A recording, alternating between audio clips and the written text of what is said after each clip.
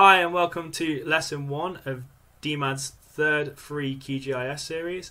This series is for intermediates and we'll look at some more analysis techniques and also look at some more visualization techniques. Today we're going to look at hillshading, which is just a way to make our 2D maps look more realistic and easier for the human brain to interpret.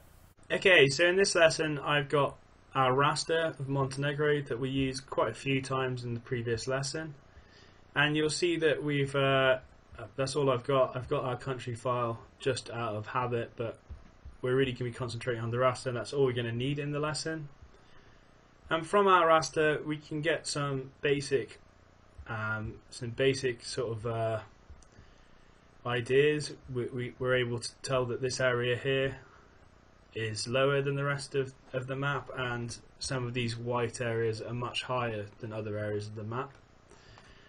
But it's quite difficult for the human brain to sort of comprehend this with only being able to see it in a 2D view.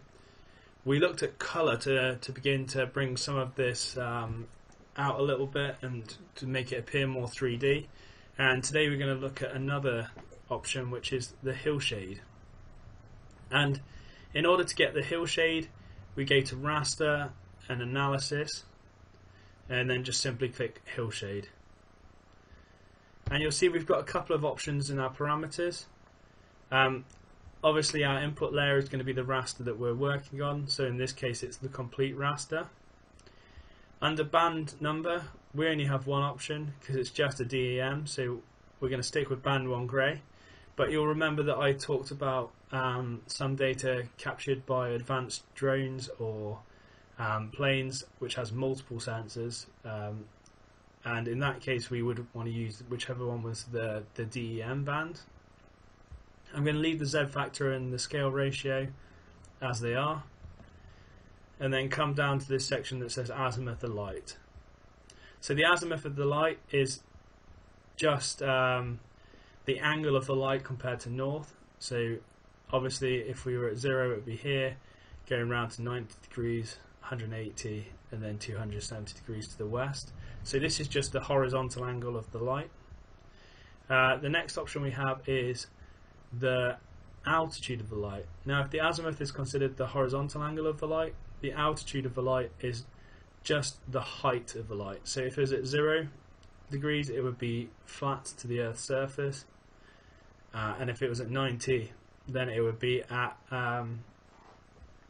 it would be directly above the surface. So I've got these, and when we're looking at light, if we want to highlight certain features, then we really want features which are running sort of perpendicular to our light. So in this case our main features that we want to highlight are the mountain ranges that sort of run from northwest to southeast here, and then again the same on the coast. And so I'm going to actually keep that figure of 315 because it's quite useful for what it is I want to do. And I'm going to click run. Actually no, sorry, I'll come down and save it.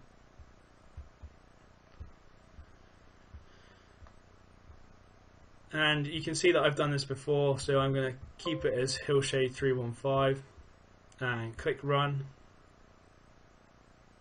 and you'll see we get this nice 3D image which begins to illuminate some of the mountain ranges that we were talking about.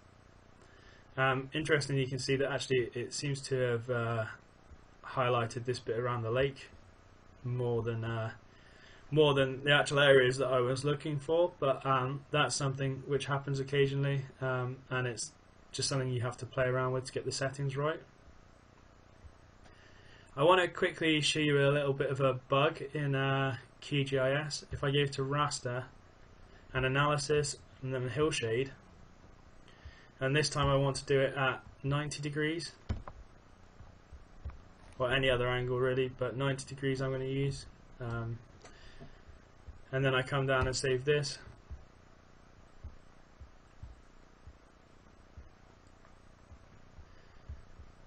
And again, I'm just going to overwrite it, but you obviously won't have that option.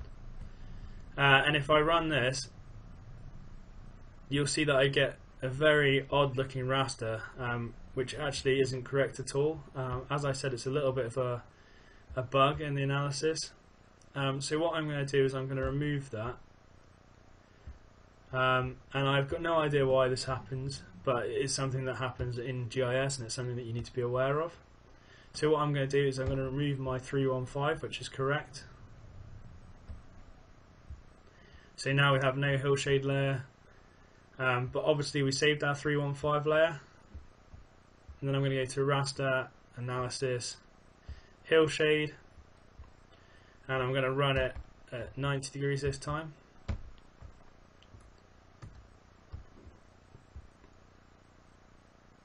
And you'll see it's worked properly this time. So our 90 degree hillshade has worked properly. So what I'm going to do is I obviously saved my 315 hillshade, so I'm going to bring that back into the lesson as well. And you can see how taking the light from a different angle has illuminated different features. Okay, so if we want our map to demonstrate sort of multiple different ways of light to make it look even more 3D, then what we can do is we can change this opacity. So if we go to transparency, I'm going to set it down at let's say 50 degrees, and you can see if I've got, not 50 degrees, 50%, sorry, and you see if I've got it at 50%, as in this case, then we get sort of the best of both worlds in some ways. I'll set this to 50% as well, so it's not showing more one than other.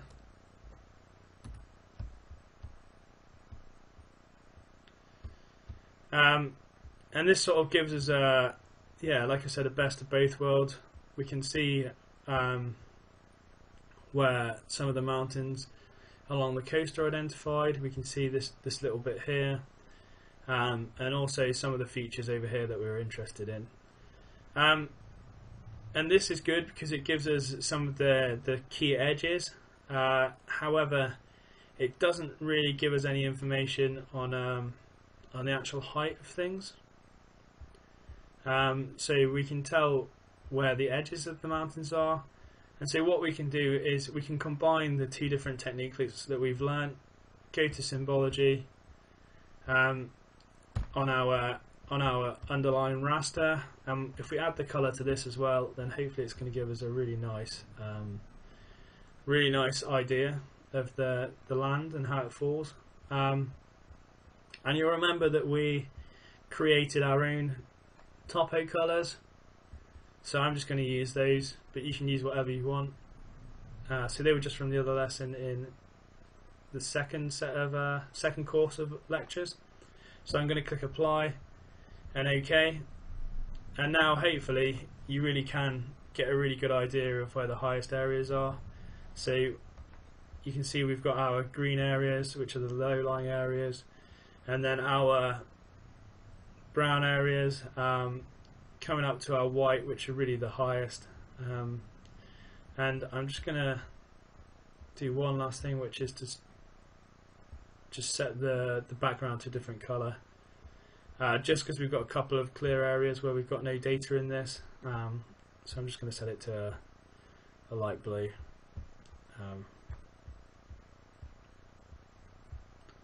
Of course it didn't work because of the raster value, so you can ignore that, actually ignore the last step, but I was hoping to fill in a couple of these gaps because at the moment it looks like these are the highest areas, just because of my white colour. So yeah, I hope that's been useful for you. I hope you can see now that it's much clearer in our 3D. It's much easier for us to visualise. It's much easier if we were to explain to anybody else. And yeah, I hope that's been a useful lesson for you. I've just changed that back. And I hope you've got something out of that. Okay, I'll see you in the next lesson. Thanks, bye.